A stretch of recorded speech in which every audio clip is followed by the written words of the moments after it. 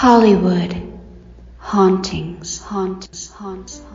Paramount. Stages 19, 29, and 32.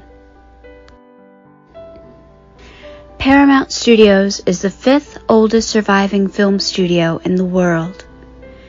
The studio in its current location was built in 1926, though Paramount dates back to 1912. The studio today utilizes both an existing studio built in 1917 and the former Desilu studio, which was once RKO, built in the late 1920s. This studio is home to several spirits. Part of the land on which Paramount Studios sits was once owned by what is now the Hollywood Forever Cemetery. And the cemetery, which was founded in 1899, is located directly behind the studio, closest to stages 29 and 32.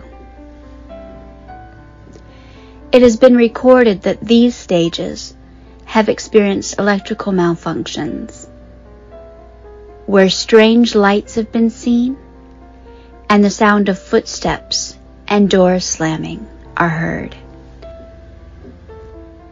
Spirits have been seen walking through the cemetery wall close to this area, including the spirit of actor Rudolph Valentino, who died in 1926 and is buried in the mausoleum closest to this area. Although Rudolph Valentino did work for Paramount when it was Famous Players Lasky, this was before the studio was built at its current location.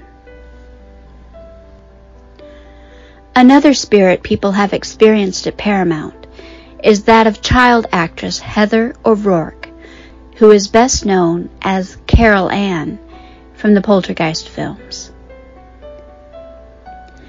She died at age 12 in 1988 and is said to revisit Stage 19, where she filmed 12 episodes of the show Happy Days from 1982 through 1983, and it said she was very happy there during this time. People have reportedly heard her laughing and running around in Stage 19, and some even claim if you knock on the door of the studio when it's empty, she will knock back.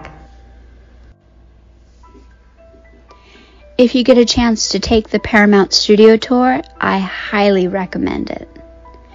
It's a really great and informative studio tour and a great day trip if you're in Hollywood or the LA area and maybe you want to learn something new or find out more about how movies are made.